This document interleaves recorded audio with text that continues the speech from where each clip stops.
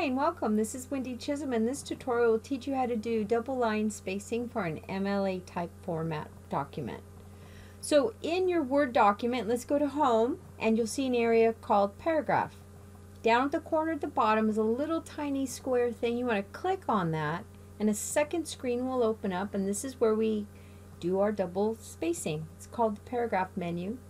And over, well, you can see the alignment, and then there's spacing. There's all kinds of things you do, but basically over to your left, you want to, to the right, line spacing, drop down where it says multiple and choose double, and click OK.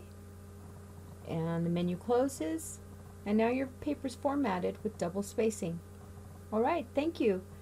This concludes the tutorial on how to do line spacing. The next tutorial should be about how to set and deal with your first page of your document for an MLA research paper.